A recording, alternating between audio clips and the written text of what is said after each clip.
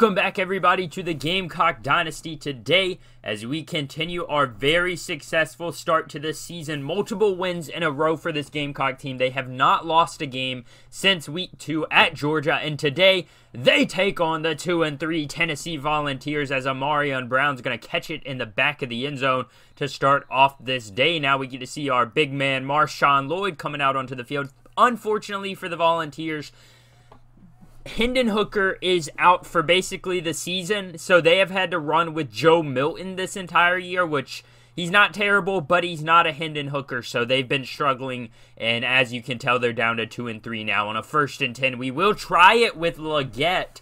Those jet sweeps sometimes get open, but unfortunately that time loses 2 on the ground. Now Rattler out of the shotgun. He's going to pass, and it's intercepted by Burrell at the 30.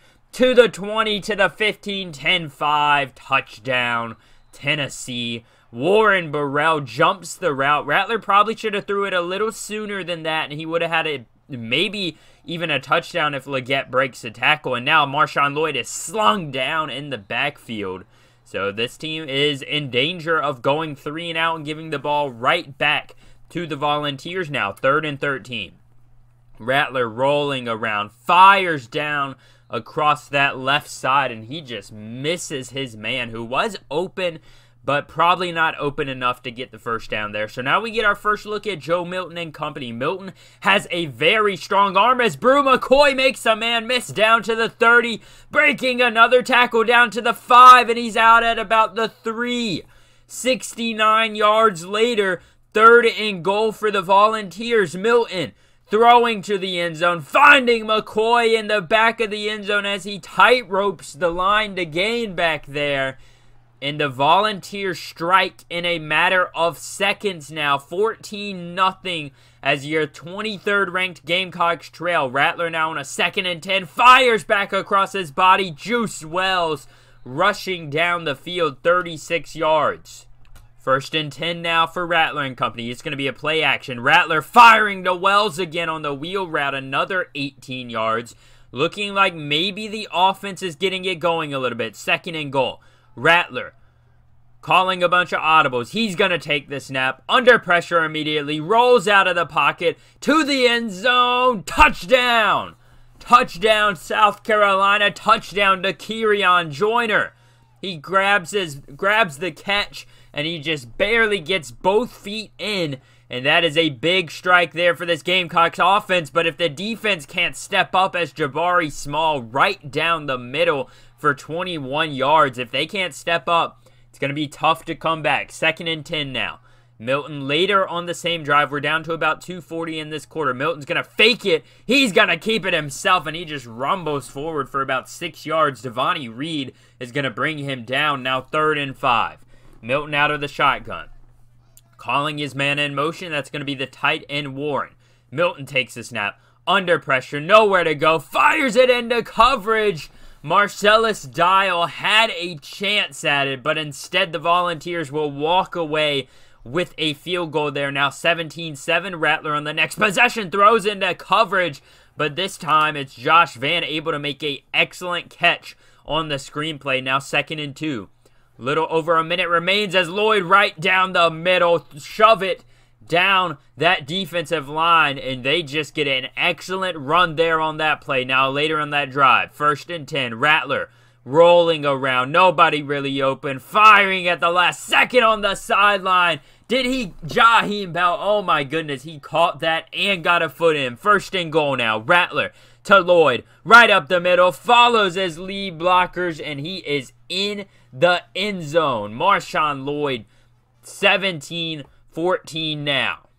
You've got a feeling this Gamecock team just needed to wake up. They kind of got punched in the mouth in that first quarter, and now Jalen Hyatt finally getting involved with a 12-yard catch, but they kind of got shocked and just punched in the face in that first quarter, and now they're looking to make their comeback. 2nd and 10. Milton goes to Jabari Small, who's able to get a nice move on the outside, and Devontae Reed, along with a couple of other guys, bring him down, but after a 19-yard gain, 2nd and 5 now for Milton and company. Calling a bit of an audible. He's got Small beside him, but they decide to throw it. Milton to the outside corner, and he's going to get Jalen Hyatt. And they don't call it a touchdown. So first and goal from the 1. Milton going to keep it with Cedric Tillman. And he's got a touchdown on the jet sweep. They go a little fancy there. Not really sure how that Jalen Hyatt catch wasn't a touchdown considering he crossed the goal line. But I'm not going to complain. Now 3rd and 6. Rattler hits Antoine Wells Jr. juice there for 8 yards. Wells Jr. has quickly become Rattler's favorite receiving target. I mean, the dude's always open, and he looks for him a ton. Now, 7-yard run there for Lloyd. Rattler going to call a play action with CBS in the backfield. Wants to throw, and instead he's sacked and fumbles. Thomas, the linebacker, picks it up, and oh, man. Very lucky that he got tripped up. Now, 2nd and 6. Milton out of the shotgun. He wants to throw. Nobody open. He's getting sacked. Loses 8 yards, now 3rd and 14. It would be devastating for Tennessee if they cannot score off of that fumble. Milton to the screenplay, and Zach Pickens is there to rumble down the field and break that one up. Beautifully run by Zach Pickens in this Gamecocks defense. Now 1st and 10 for Rattler and co. The next possession, Marshawn Lloyd able to break a man, miss a little bit there as he rumbles down for about 12 yards on his first catch of the day. Now 1st and 10, Rattler, play action again. They love those read options, and now he's going to throw it outside to a comeback man, Josh Van. He's got a beautiful catch there on the outside. 2nd and 3 now, Rattler wants to throw, fires to the outside, and it's intercepted again. Warren Burrell again with the pick. Tennessee strikes again on the defensive side of the ball. 24-14 is where the score will stand. They've got a minute and a half now on a 3rd and 5 to do something, and Milton just throws it away.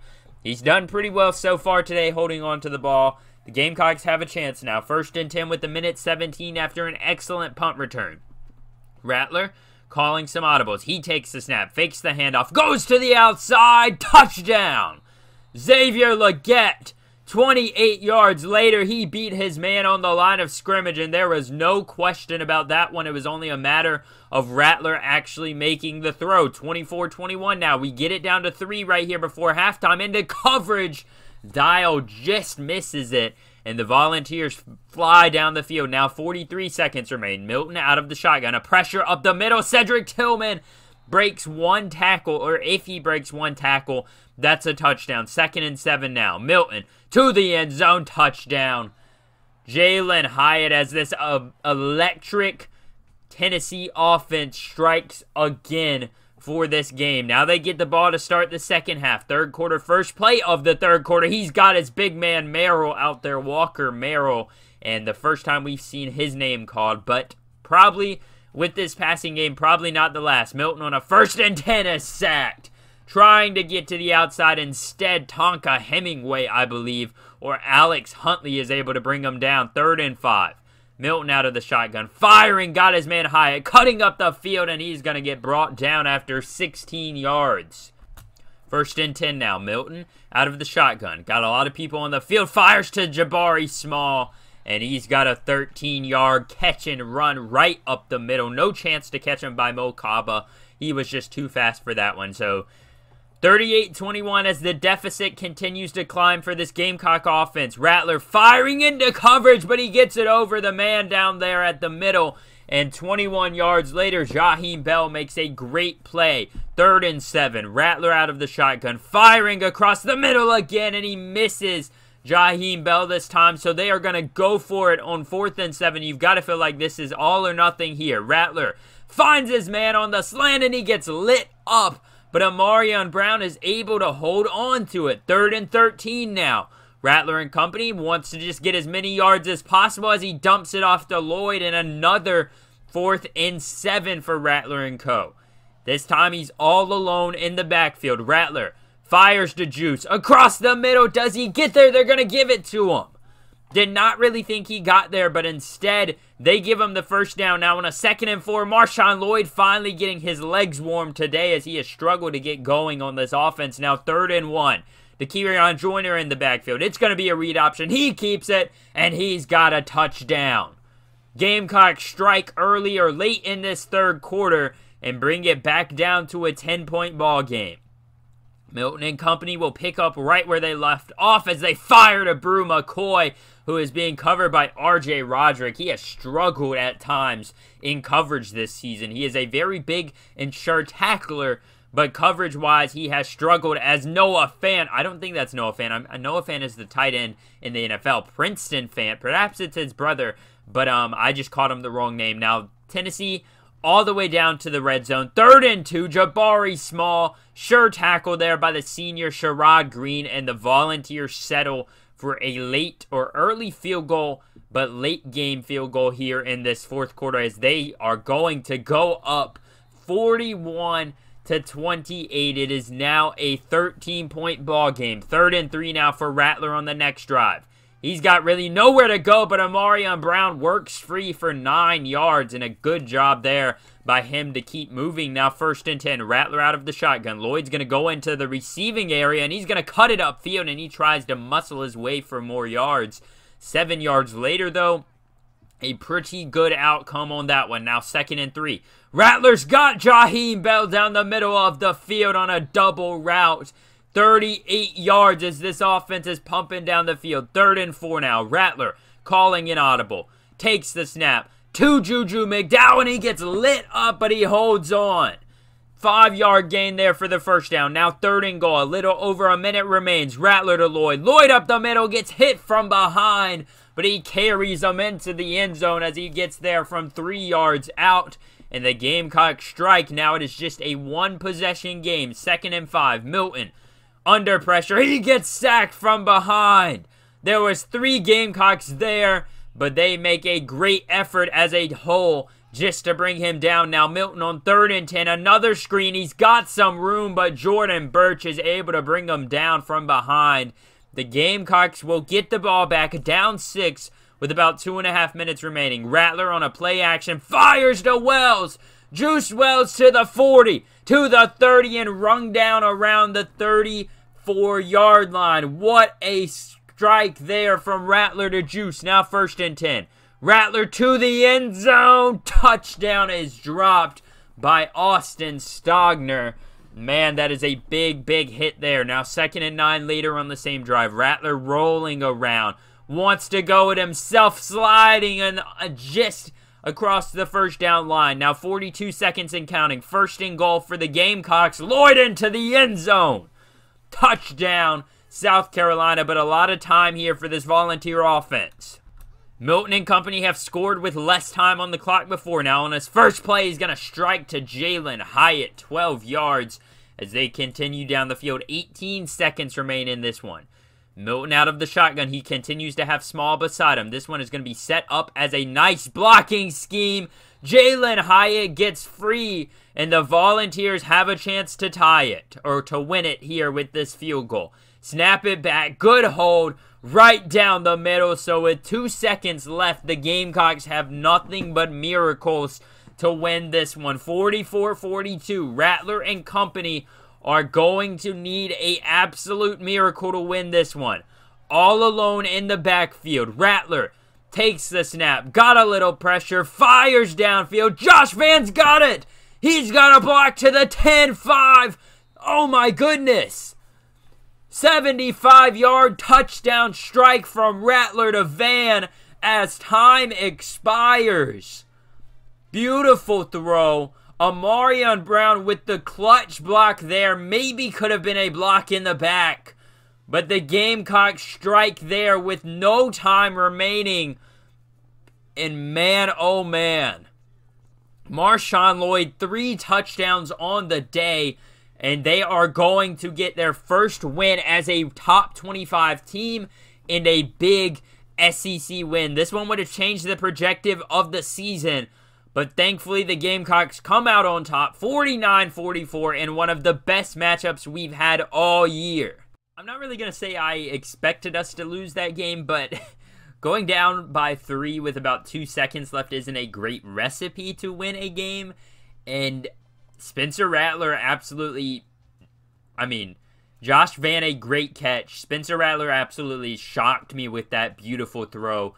Amarion Brown gets away with maybe a little bit of a blindside or block in the back, but at the end of the day, we will not complain. Spencer Rattler, 28 of 38, 3 touchdowns, 3 interceptions. I believe you guys only saw 2 of those. One of those came late in the first half, and it was just kind of like a Hail Mary pass, so not really his fault on that one. So you probably could say 3 touchdowns, 2 interceptions, but still counting that 3rd interception there. Dak did get a little bit of snaps as a quarterback, but as you can see, he had a very efficient running game. 1 rush, 1 touchdown. Good game by him. Marshawn Lloyd, 19 for 79 and 3 touchdowns. Wish we could have got it to him a little bit more earlier in the game, as obviously he was doing something good, 4 carries per, or 4 average yards per rush. I mean, Christian Beal-Smith had 4.5 yards per rush with 2 carries, so a very small window of opportunity there for both of them. And Juice Wells, 7 catches, 140 yards. I believe that's the 2nd straight week that he's had a stat line like that. Jaheim Bell, 5 for 87. Amarion Brown, 4 for 36. Josh Van, 108. Marshawn Lloyd had 4 for 30. Josh Van also had the game-winning touchdown there, obviously, and Xavier Legette with a touchdown, as well as Dekirion Joyner. So a good all-around effort by this team in our first matchup as a ranked team. I mean, I was very scared for a second there, and they really shocked me. We had a couple of sacks. Jordan Strawn, Zach Pickens, and Alex Huntley there all were able to bring down Joe Milton throughout this game. Kicking-wise, Mitch Jeter, 7 for 7 extra points made. Didn't really need him to kick any field goals. And we do have some big recruiting news for the first time this season.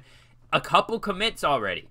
I was actually shocked when these guys went ahead and committed. As you can see, we have Mike Harris, a JUCO free safety, sitting here at a 75 overall. He is not fully scouted. So, I think I'm going to wait until the end of the season so we get a shock factor whether or not they are actually good or whether or not they are actually bad.